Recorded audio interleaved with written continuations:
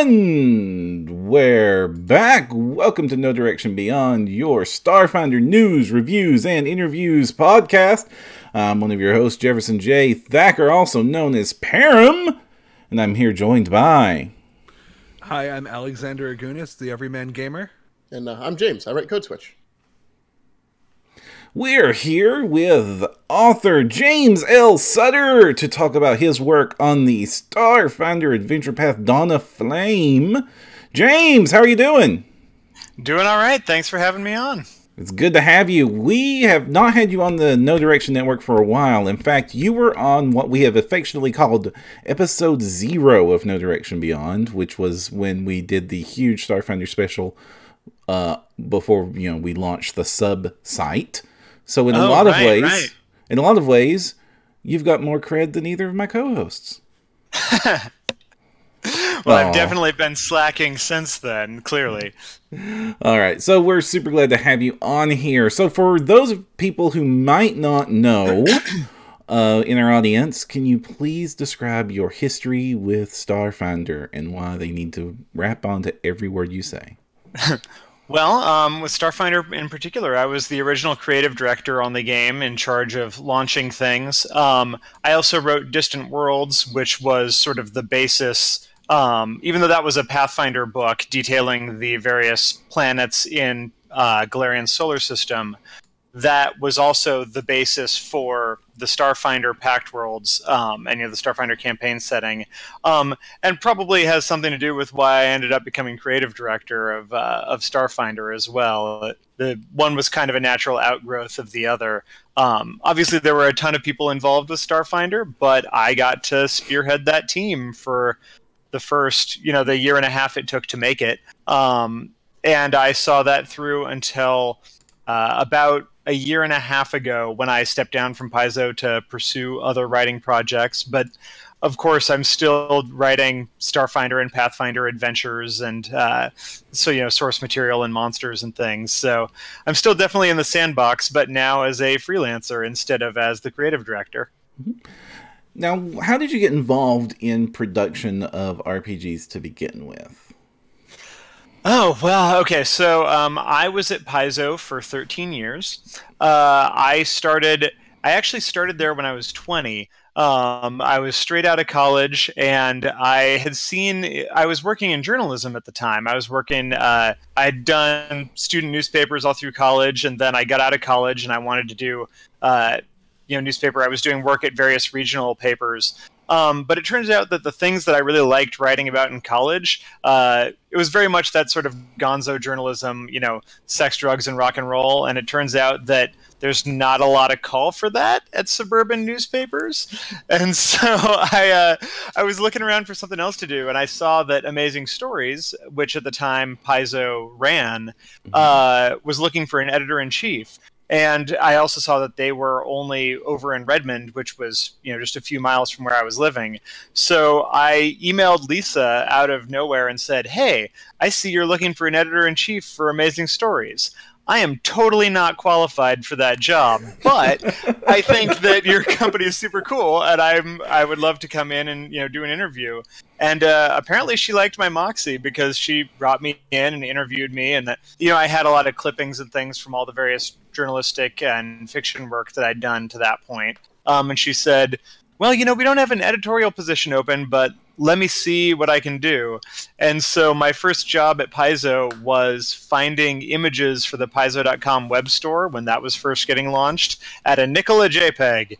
And so that was my designated Googler was pretty much my job title for the first couple of months. And then I became the editorial intern, and then I became the customer service rep, and then on and so forth until I ended up working as an editor and developer on Dungeon Magazine. And I did that right up until the magazines went away, and then became a developer, became an editor, became managing editor in charge of the editorial team, did kind of a little bit of everything. I ran the Pathfinder Tales line. I helped, along with obviously Eric Mona, the publisher, and other folks, launched that. So I got to pick all the authors and develop all the novels for that.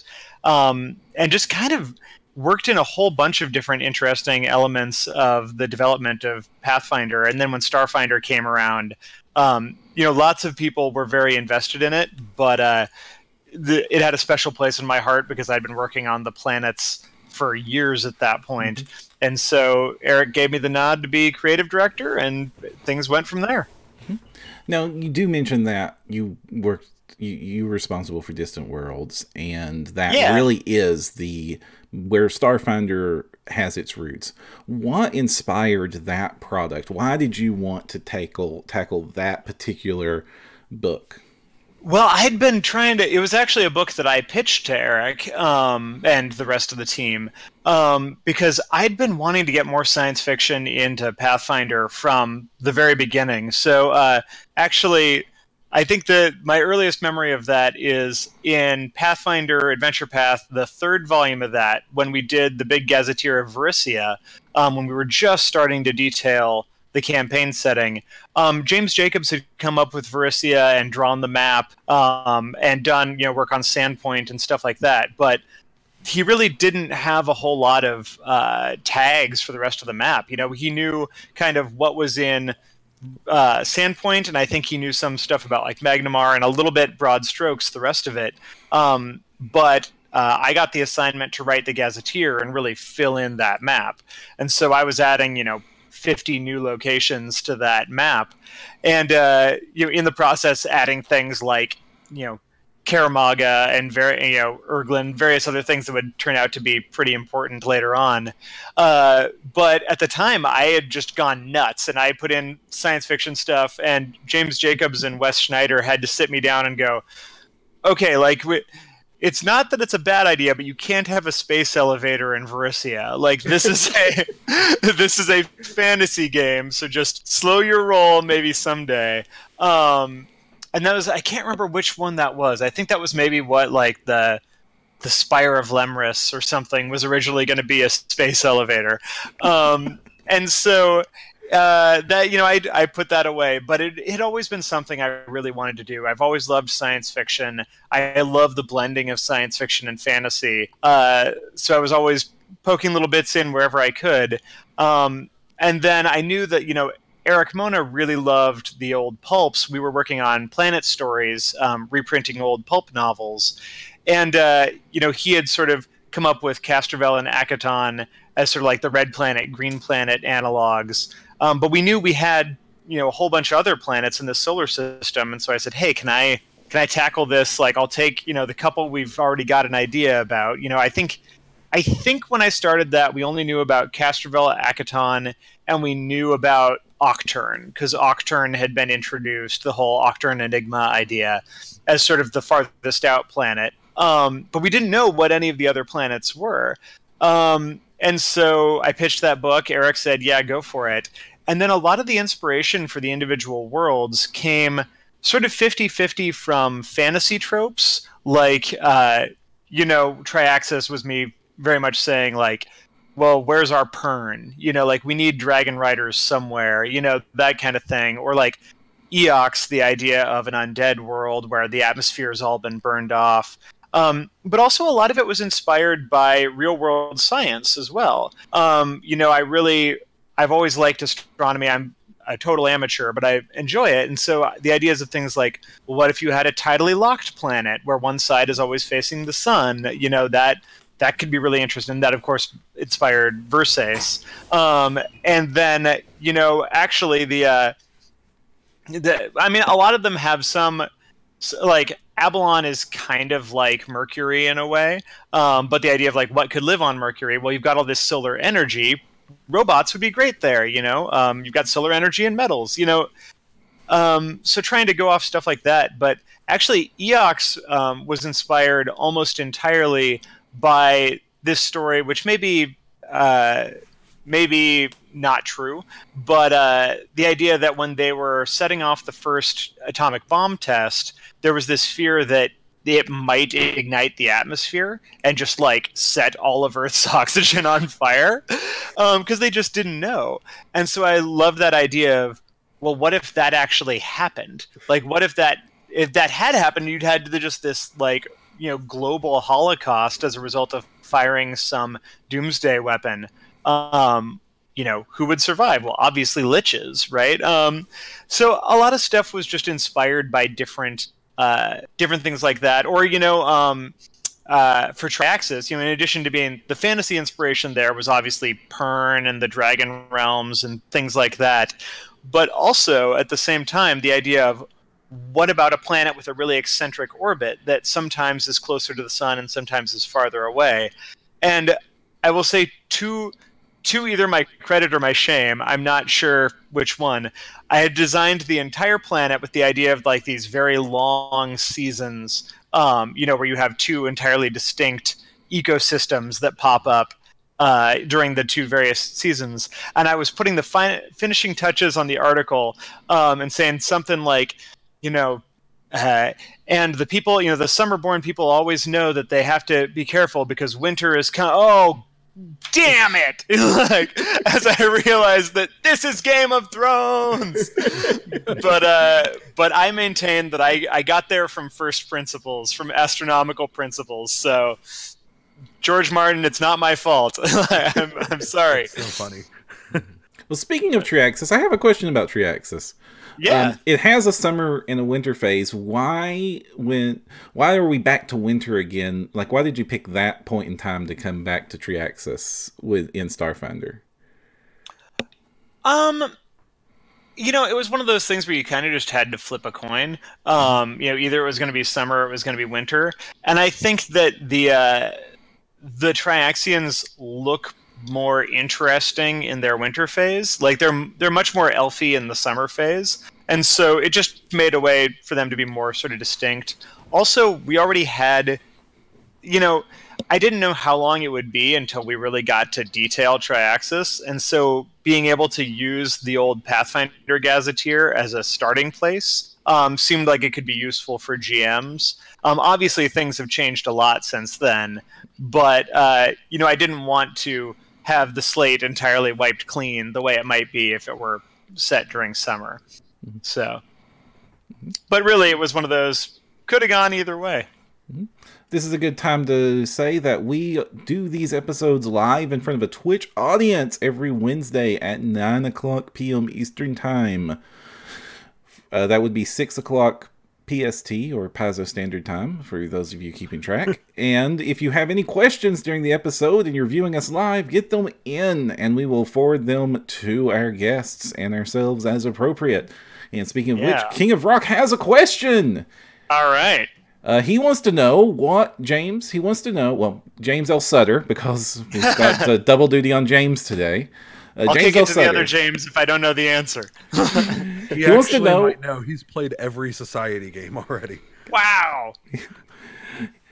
King of Rock wants to know, what is your favorite of the worlds in the Pact Worlds? Oh God, this really is one of those, like, how can you pick among your children? Like, I actually think it's harder because I feel like, you often know which child is really your favorite. At least I'm assuming. I don't have any children. Perhaps it's good that I don't have any children, since that's my outlook. God, let's see. Maybe Versace. I think just because I really like the various different biomes caused by that tidal locking. And I like that they're super technologically advanced. I feel like of all the planets, it's maybe the one that lets us get sort of the farthest away from sort of traditional Pathfinder, in that it's the most, like, one of the most tech heavy. And it's sort of a fun, like, Shadowrun-y kind of feel. But also I really like that you've got that... you just got a lot to play with. You've got essentially 3 different worlds in one there. And I also like the fact that they've got kind of like a one-world government thing going on that's actually kind of functional. Like, I feel like it's one of the less dystopian places. Like, I love dystopias. I love playing in dystopias and writing dystopias. But I feel like you need some utopian stuff in there to get some balance, right? Like, and I feel like a lot of stuff in Versace actually works reasonably well. What? Oh no! What am I? Alex, come on validated. Yes. Yes, we did an What? entire episode where I tried to posit the idea that the Pact Worlds was a dystopia, and they both told me wrong. And here you are saying that most of it is dystopic. Well, Yes! I mean, it's not.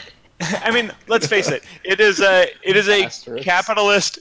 It's a super capitalist anarchic system, right? Like, and I'm not sure that you can get a utopia with capitalism, right? Like, so, I guess let's get political right away. But like, right, that's one of the only reasons Star Trek is so happy most of the time, like at least next gen, is that there's no money. Like everybody's just kind of doing it for the love.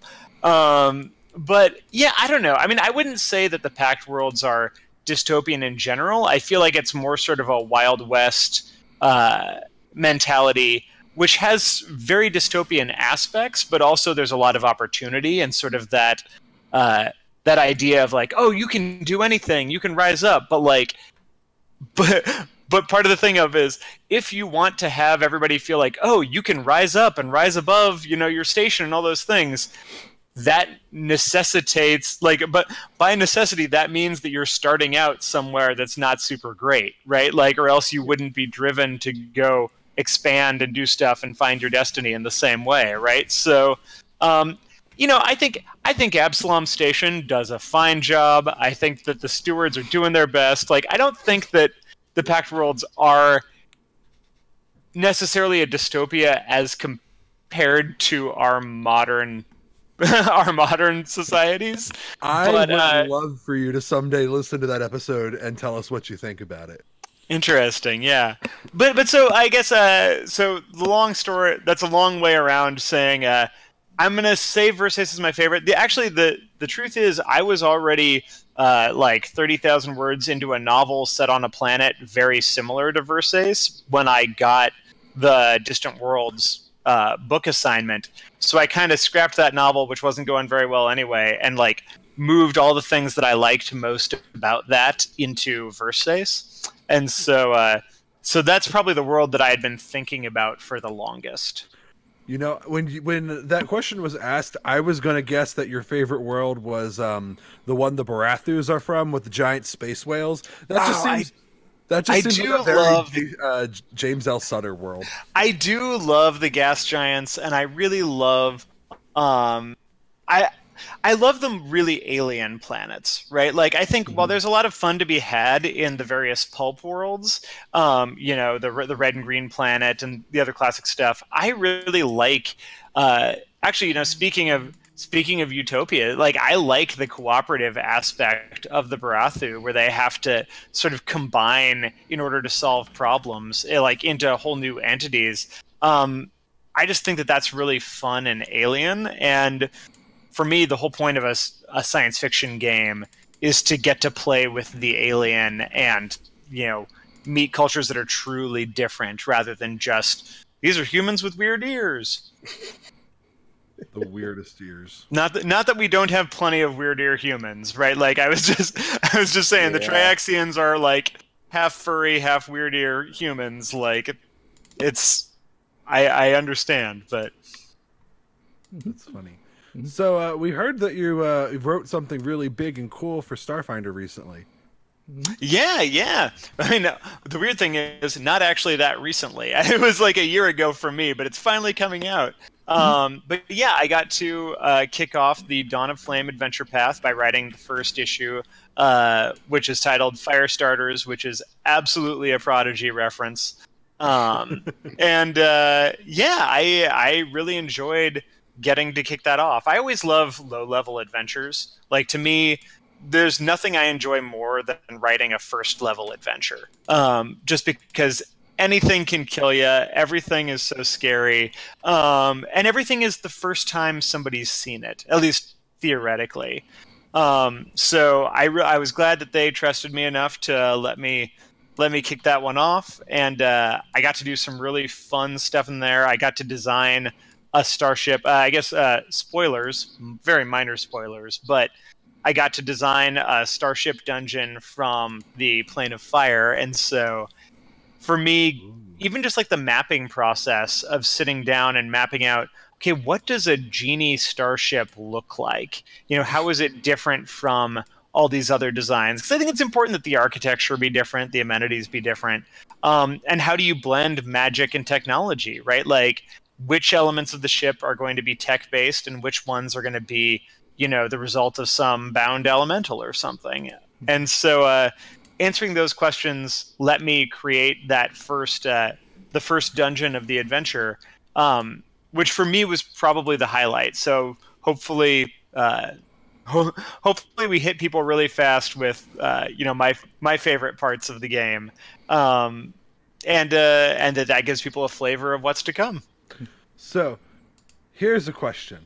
James and I are almost done Dead Sons. James is our GM. And Okay. in the near future, we're looking for a new adventure path to play, and we're sort of between Signal of Screams and Attack of the Swarm. What, based on this first level adventure, why do you think we should consider Dawn of Flame instead? Oh God. I mean, I can't really argue against other APs. I mean, the Swarm, I'm going to be totally honest and say, like, I would have loved to write for the Swarm. I'm really curious. I haven't gotten to read the Swarm Adventures yet, but like, that seems like such an amazingly epic AP, and it's only 3 volumes long, right? So you've got comparatively quickly you could get through that. I don't know, man. I think it might be a tough call between that and Dawn of Flame. But Dawn of Flame definitely... So on the flip side, you get to go into the sun. Like, you've probably never done that before in an RPG, so, you know, follow your heart. There's not really a bad choice here. But is following my heart into the sun really a good idea? Okay, maybe there are bad choices. Like... Well, let's go. Let's look at Alex. You were excited about Space Wells earlier. Yes. James, tell us about the Space Well. There is definitely a space whale in the very first encounter of this adventure, which I will point out was actually not me, even though space whales were a thing that I, you know, was saying all the time back in the day. This adventure actually came with a pretty heavy outline from the Starfinder staff. So now whether they put a space whale in there knowing that I would be writing it, I have no idea, but I appreciate their taste in doing so. So yeah, it's a space whale from the plane of fire in a starship combat. So I giggled gleefully when I read that part. Can I ask a question then? Sure. Does that mean that there is outer space in the plane of fire? Is that like a spoiler? Because like, I mean, because like I was always picturing the plane of fire as like one incongruous like flat plane where everything was lit on fire. But like, is there actually like, can I get into a spaceship and fly around like the elemental plane? So, like, is space just burning? I mean, air? I don't know. I've always assumed that the planes, like that they have edges, but also I think it depends what they bump up against. Now, whether there's a void in there akin to space, I'm not sure, but yeah, I don't know. I couldn't tell you an authoritative canon answer since and I should point out for everybody, I am no longer on staff, so nothing I say is canon. Anything can be contradicted by anybody at Paizo at any time. So it's just my opinion. Yeah, because there is that adventure in Pathfinder Society scenario where you go to the plane of Earth and there's definitely a ceiling. Yeah, yes. Right? Mm-hmm. Yeah, but I don't know. I don't know how it works. Like, I sort of assume that the planes, because they're sort of infinite, I assume that there are pockets of everything in there, if that makes sense. Like, I assume that if you've got, you know, the plane of water, there's going to be a place where, you know, there's sort of a seafloor, and there's going to be a place where there's, you know, a surface where it like meets air and whatnot, but that those things won't necessarily be consistent. Right, it's like a circle that goes through different things. Like, yeah, I mean, I can't remember. I think there might have been a thing about which other planes it touches, but it starts to get very theoretical and metaphysical, where you're like, oh, these things are coterminous, and these things are not coterminous, and they're infinite, but they're also bounded, right? And so it's like, well, like that is metaphysical speak for do whatever you want, like, in my opinion. So space in the plane of fire is just behind the plane of fire, still inside of it. King of Sure, Rock said that the Blood of the Elements book has like a map that puts the planes in order, and he says that fire sits on top of Earth and sits below the astral plane. So maybe astral plane is like fires out. I don't know. So if someone I don't know, man. Yeah, Whale's from there. That's all I know. Yeah. But we can all agree that the moment the whale enters the material plane, it is now a space whale. Right. Yes. It could have just been a regular Yes. whale that moved. That's a fine This point. is not a regular whale. Well, regular space whale that like moved. It found good. Listen, it was written by flame whale. James L. Sutter. It can't be a regular whale. It has to be a something whale. Yeah, Fair. It has good taste in real estate. That's all. I like that we also get the ground stats for the whale and the space stats. It's a CR-16 if you fight this whale hand-to-hand with blasters. Wait, really? Yeah. And In it's the adventure? Yeah, in the back. You can't do it in the adventure, but in the back it gives the stats for the space whale. If you just want to kill the players. Because you just gotta figure out a way, because somebody's gonna launch themselves out of the port tube right on the whale's back. It turns out that was a big mistake because that whale is floating in space and on fire. Yeah, exactly. But it's only a tier 1/4 starship. Well, I mean, it is fundamentally a whale, right? And it's also like it's an encounter that sets the scene more than TPKs. So hopefully people can handle it fairly handily. But but you never know; it might get lucky. Well, space whales aside, what is the central pitch of Dawn of Flame, and how does it fit in the overall theme of what is the pitch of Firestarters, and how does it fit in the overall theme of Dawn of Flame? Well, so it kicks everything off where basically the idea, and again, there's going to be spoilers here. The idea is that for a long time, people have lived in the Burning Archipelago, which is this magical bubble city that nobody quite understands how it works, that's on the sun, like on the surface of the sun. But there's always been sort of these theories that there are other cultures deeper inside the sun, but nobody's really been able to verify that yet. And it's kind of a kooky fringe theory. And so in this story, like the Lashunta who live in the Burning Archipelago have been getting this weird sort of uneasy like vibe for quite a while that seems to be emanating from deeper in the sun. And it turns out that it's actually, you find out much later that it's sort of a distress beacon from one of these cultures farther down. But like, basically, the plot of the adventure is that a powerful outsider on the plane of fire has decided to invade the material plane and take over the sun. And that's going to include taking over the Burning Archipelago, but just like conquering massive amounts of territory. And the sort of the first shot in all of this is when you get there's this portal called the Far Portal that this space whale comes through. And the reason it comes through is because it's chasing a spaceship from a defector who is trying to warn the Pact Worlds that this invasion is coming. So you as the PCs accidentally intercept this warning that things are about to go bad. And then from there, the whole adventure path is you trying to sort of stop this Afridi invasion before they can take over the sun. But so in my adventure in particular, you know the first part is you take over this starship, or you have to go sort of explore this starship that's that the Afridi have been trying to take over before it could warn everybody out in the Pact Worlds. So you sort of fight your way through there, and then you go to the Burning Archipelago. But when you get to the Burning Archipelago, you find out that the Ifrit have actually set up agitators in the Burning Archipelago. You know, they've got spies. They've been doing their research. And it's helped foment this rebellion in the Lashunta section of the city. And so that whole bubble in the bubble city has closed itself off, and sort of this fascist militia is taken over. And so if you want to be able to learn what's going on and warn people, you need to first infiltrate this area and stop this rebellion and free the citizenry, including the key scientist that you need to tell you about all these things that are coming. So it's it's weird because it's also, especially given when I wrote it, it's partially, you know, a dungeon romp through these various structures, both the spaceship and in the Burning Archipelago, various neighborhoods of that.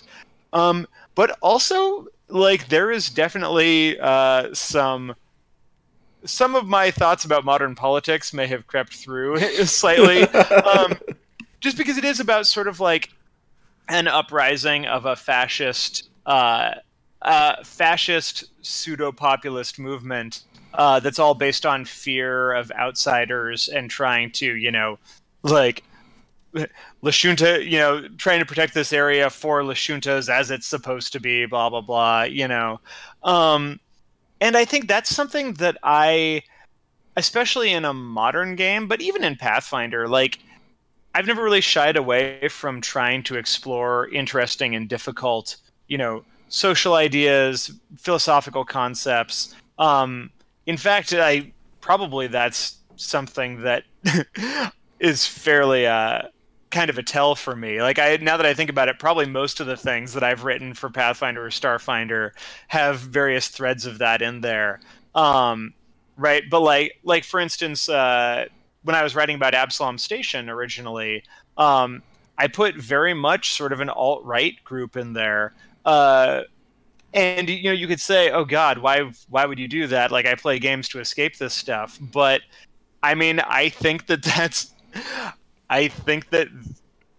dealing with those issues is really important. And, like, spoiler, they're not the good guys, right? Like, I think that it is important to be able to fight the real bad guys, right? And, like, you know, for a long time, the trope was, you know, everybody was fighting Nazis, you know, from Indiana Jones, you know, to whoever. It was always either Nazis or thinly veiled Nazis. And frankly, that feels more pertinent than ever now that that's coming back around again. And so I felt fortunate that I was able to play with that a little bit in this adventure as well. Is that what has been attracting you to sci-fi so much? The fact that sci-fi often plays in this space of reflecting culture and philosophy? I mean, I think that when fantasy's done right, fantasy does it too. But yeah, like, I think both of those, you know, it can be... I'm trying to think about this, because I read a really interesting piece recently, I think from N.K. Jemisin, that was saying that actually science fiction's tradition of dealing with things like racism through the lens of aliens and other things is actually kind of bad, because it means that as a genre, we've stopped engaging with those things directly, right? When, you know, and she was sort of saying, like, look, yes, you can portray racism through, you know, like how people treat the aliens, but you could also just have racism flat out and deal with that in your book, right? Like, you know, not everything has to be a subtle metaphor or allusion. Like, sometimes you can just talk about the problems. And I think that is a good point that I've been thinking about a lot recently. But yeah, traditionally, my feeling has always been like, science fiction fantasy lets us deal with these big, thorny concepts in ways that we might not be able to talk about as easily in a real world context. You know, it lets you sort of get past people's guard a little bit. And that's why I love writing about, you know, for instance, the Redemption Engine, my second novel for Pathfinder Tales, was all about consent and free will and the way those play into our morality system. Like, talking about alignment and morality in Pathfinder and Starfinder is super interesting to me, because on the one hand, you know, I fall closer to, like, in my own personal opinion, I feel like absolute good and absolute evil is often a very sticky, hard to find kind of thing, and that usually everything is more shades of gray. But here we've got this world where there are absolute good creatures and absolute evil creatures, but also they have no consent and they have no free will. So if they have no free will, can they really be good or evil if they're not making choices to be so? You know, like, those sorts of questions I find really fascinating. Or, right, Hermea, with Mankari is like, that's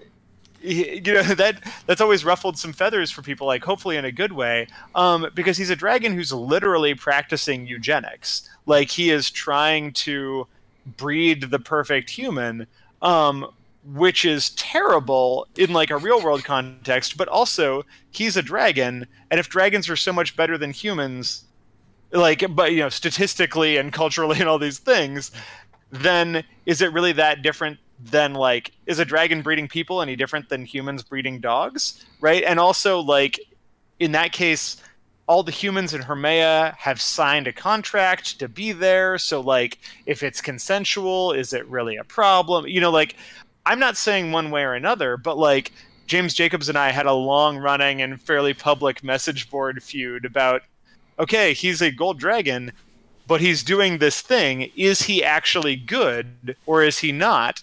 I always was a big fan of never saying whether he was good or not. But we both like sort of represented the two viewpoints of, I'm not saying that he was good, but I'm saying that having people wonder and question whether or not he can actually be good if he's doing these things, as long as he has everyone's consent, like that's a really interesting conversation that even if you ultimately decide, no, he's not, he's a villain, you need to go after him.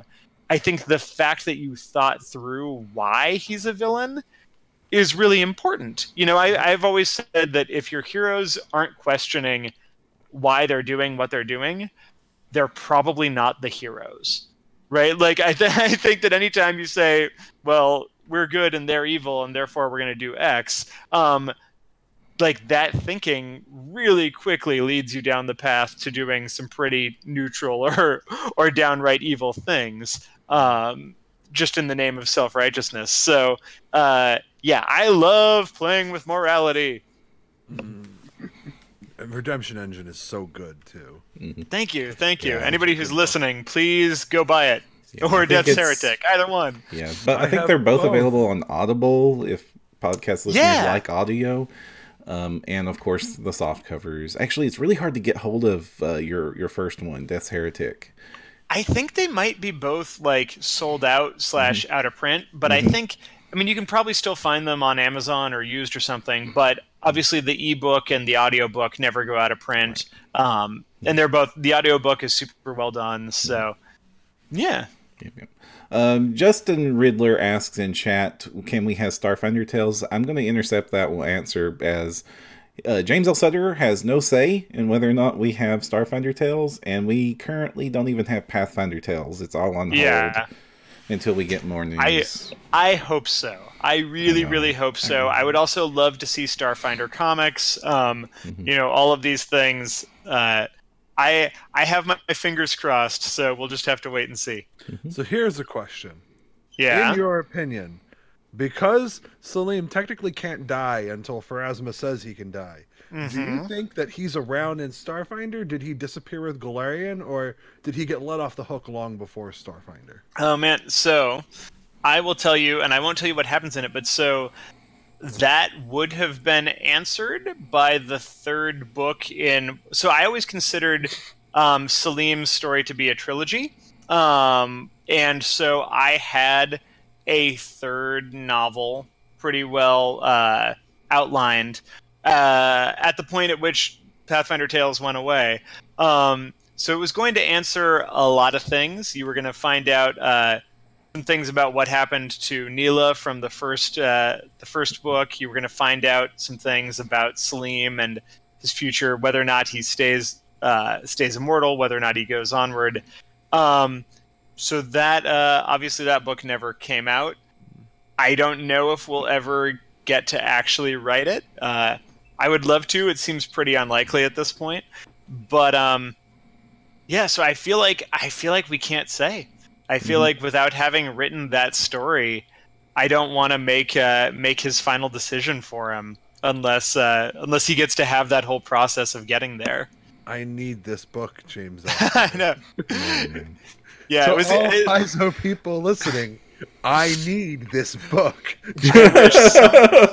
Someday, man. It'd be super interesting if it was the first novel in Starfinder Tales too. Yeah, right. Like you're still around.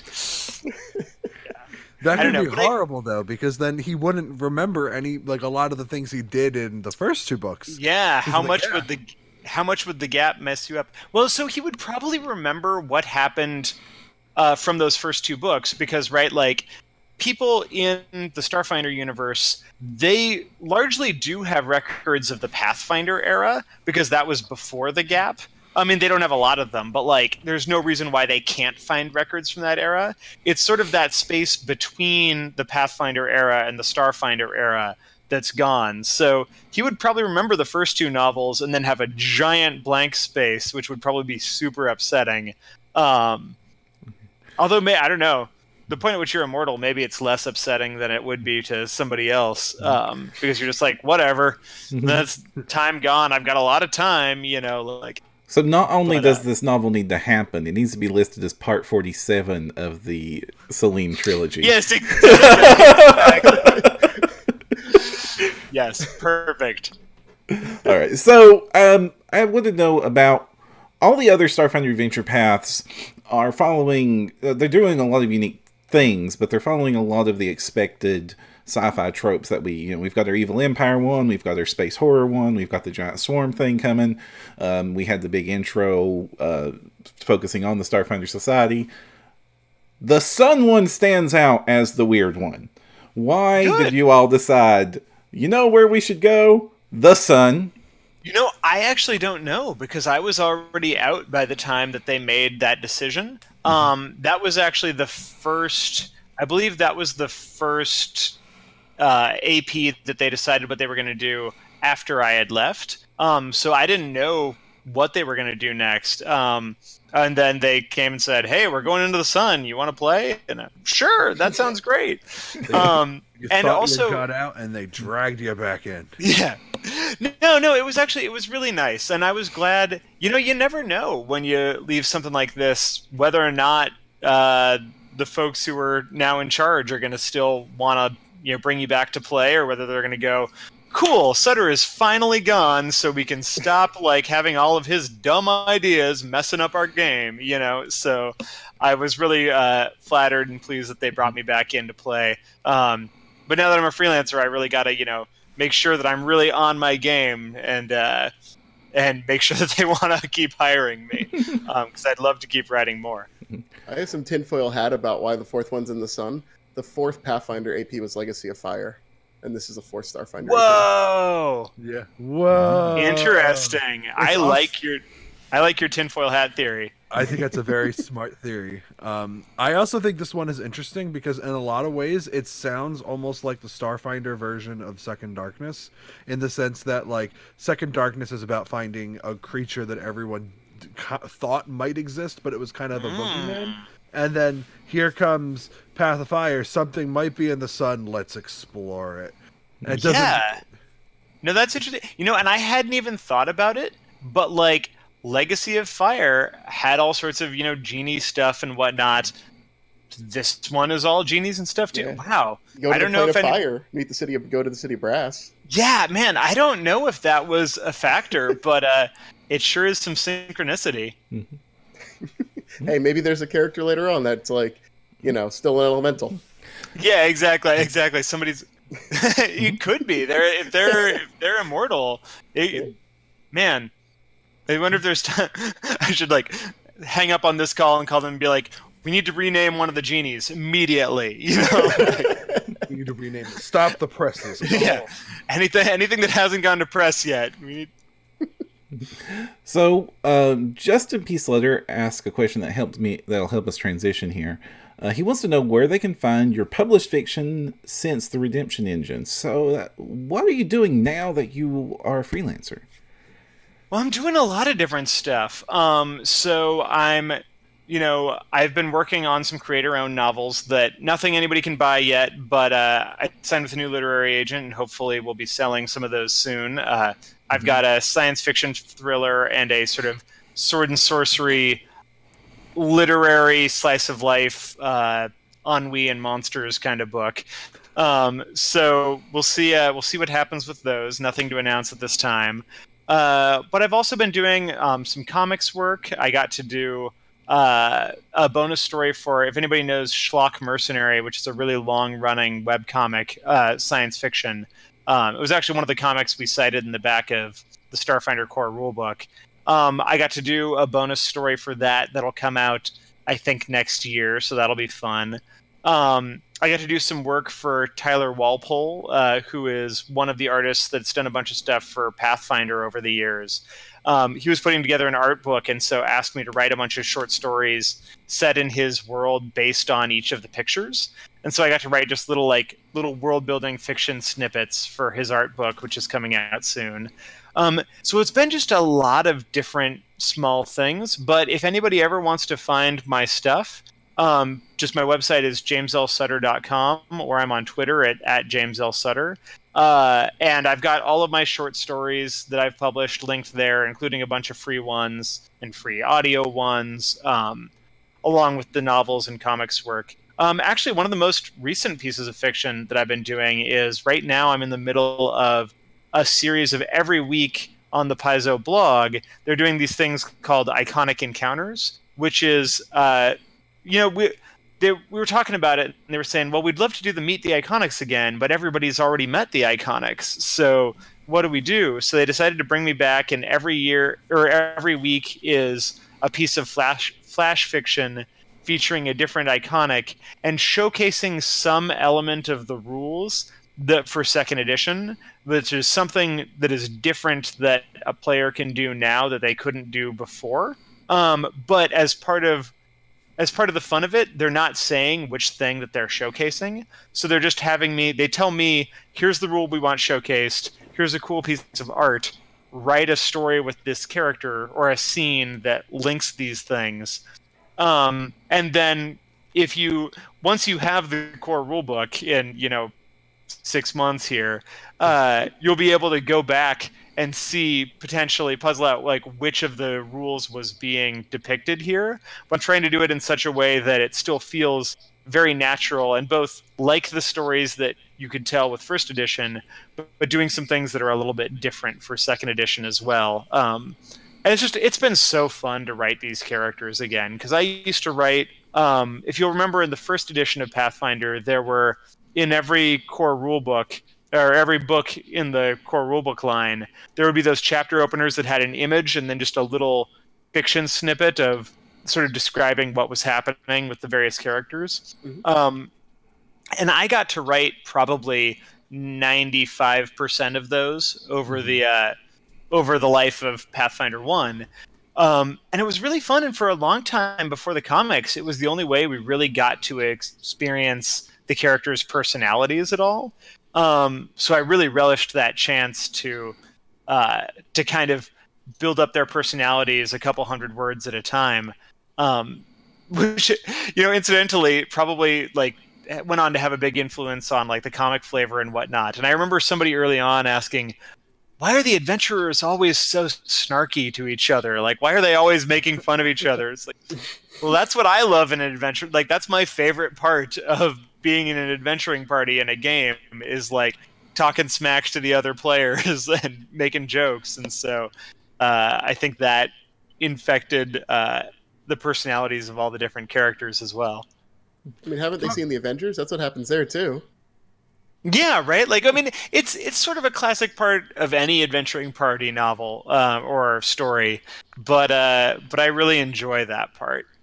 Talking smack is fun. It just gets a little bit out of hand when that smack turns into getting stabbed by a rogue with 3d6 sneak attack dice. Don't you mean being trick attacked? Okay, yeah. That was mine. Sorry, Pam, what were you saying? So didn't he mean sneak attack, not trick attacked by an operative? No, I was referring to our Reign of Winter campaign. Oh. Yeah, before we got to Traxxas. All right. I see this as an ongoing thing. We actually won that adventure. Our characters went from him stabbing and almost killing me to basically gripping and holding each other, screaming while Ivana tried to murder us all. Nice. Any game that involves the players screaming is a choice game. It's a very good AP. Now, code switch, James. We've got some more evidence that supports your tinfoil hat theory. That Like you what? saw in chat. Oh, yeah, about Rob McCreary having his first AP rating experience being in Legacy of Fire, and he also writes in this one. Yeah, that could be. It's like Rob McCleary is setting up all the dominoes. I mean, he wrote the final book. I mean, that's kind of an important one in most APs. Yeah, right? Except for Reign of Winter. No, The fifth book is the important one in Reign of Winter.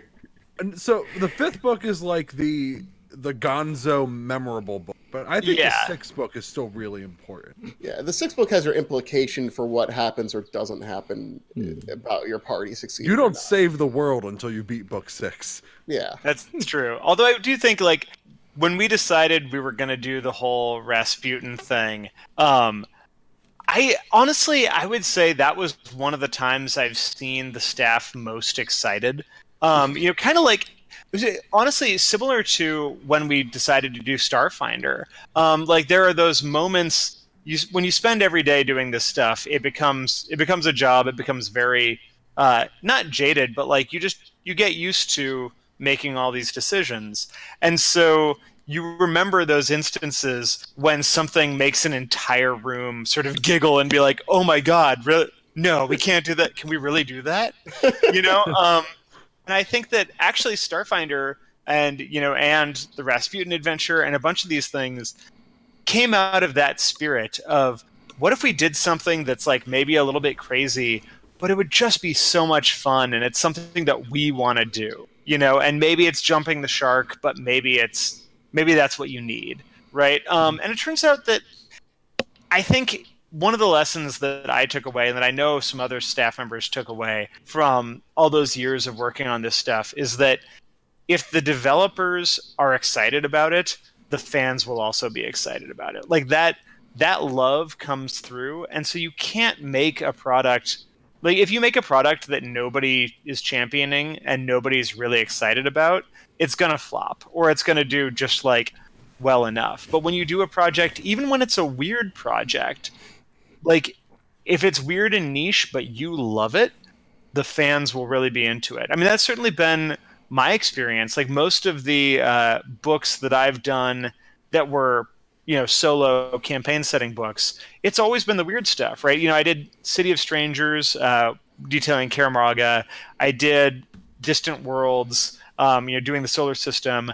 I did the First World, Gazetteer campaign setting book. And all of those are like fairly niche things. They're not super broadly applicable to everybody's campaign, but they were things that I was really passionate about and that I wanted to, dive in and spend 6 months really getting into it.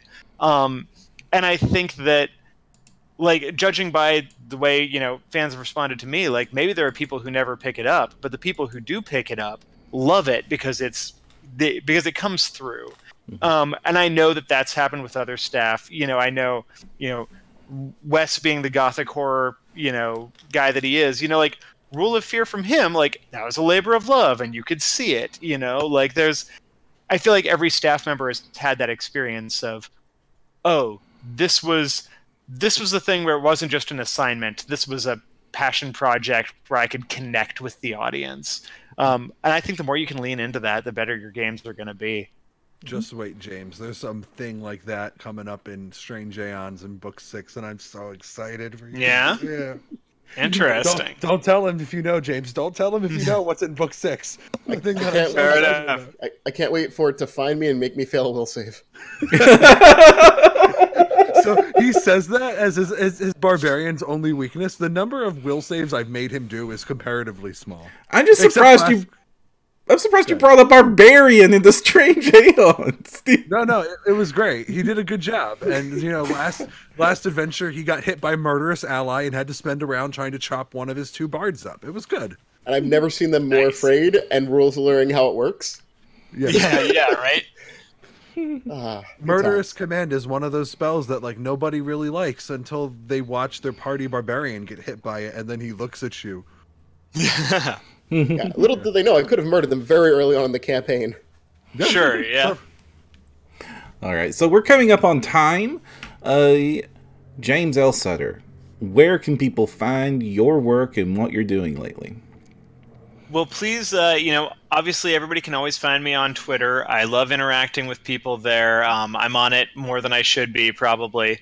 You can also find at jameslsutter.com is where I have, again, all of my short fiction, much of which you can read for free, my novels, my comics, my music, stuff like that.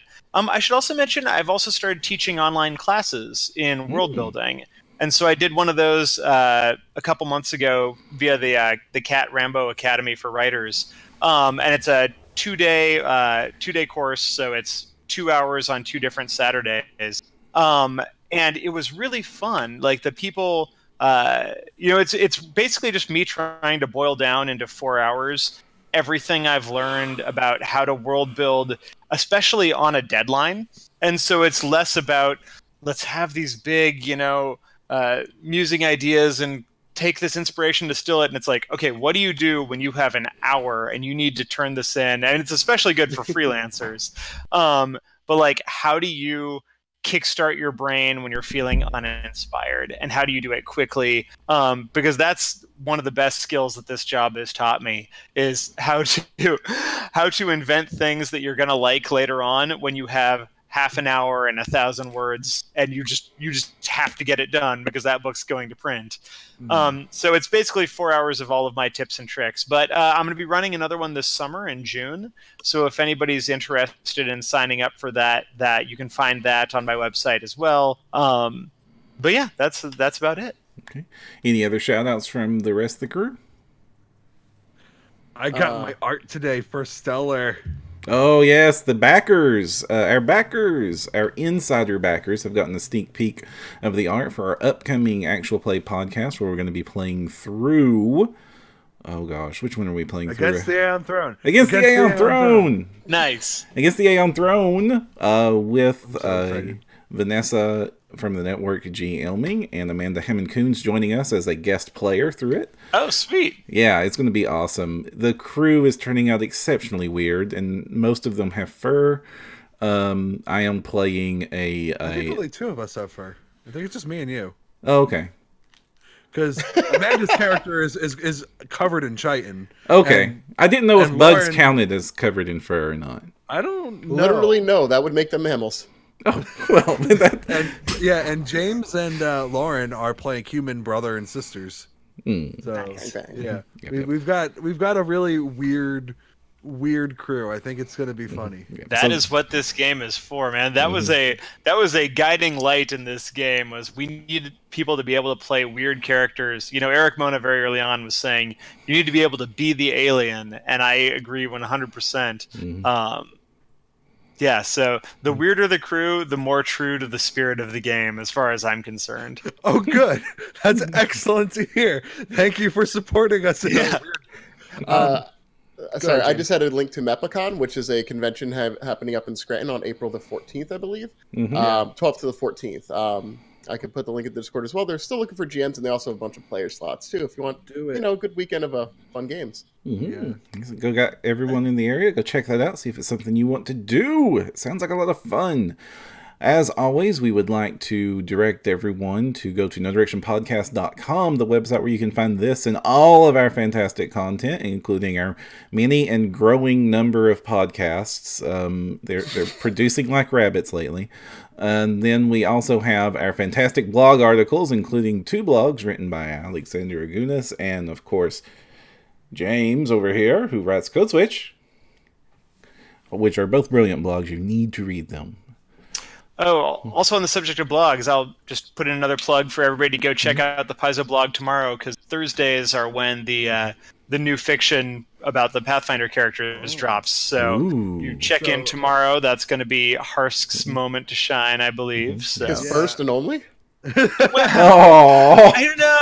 I I mean, he was in the comics. He was in the comics a little bit. You have to remember that we play in Pathfinder Society, where his character pre-gen build is notoriously bad. Oh, well then you are definitely going to want to read the fiction tomorrow. Mm-hmm. He retrained. Good. I know, he literally dropped the crossbow. That was what he needed. In Pathfinder Society, he had a heavy crossbow, but he could only load it as a full action, so he couldn't actually like shoot and attack at the same time. At level 7, it was really not a great creature. All right. Also, on NoDirectionPodcast.com, you can find the link to our Discord server, which we encourage all of you to go if you want to hang out with the most chill and least toxic Pathfinder Starfinder community on the internet. You can go there and hang out with all our fans, chat with all our staff. We're on there pretty much constantly with hundreds of our fans, and it's a great place to hang out and talk about all of these wonderful things we talk about on the episodes. As well, we need to thank... Alex? I was going to say, we got a Kate Baker endorsement for how non-toxic and great we are, and she made Morlamal, so you should listen to her. Yes. Nice. All right. So also, we want to thank our Patreon backers. It's only through your support that podcasts like No Direction Beyond, our upcoming Stellar Actual Play podcast, Adventurous, our Pathfinder Actual Play podcast, and the many other projects we've got going on at No Direction can happen. If you want to support the network and get some neat bonuses like our unconditioned cards, as well as, if you back high enough, access to the Insiders room on the Discord server, where you find out what we're doing while it's still in the planning stages. Mm-hmm. You can do so at the Patreon link on our website, or going to patreon.com/NoDirection. Again, only if y'all can support us. No huge pressure, but it really does help keep us going. Param's button box is the greatest investment. I know, that button box. Thank you all for the button box. The button box is great. And it was only possible thanks to your support on our Patreon. All right, I think that gets everything. So, until next time, go beyond with No Direction.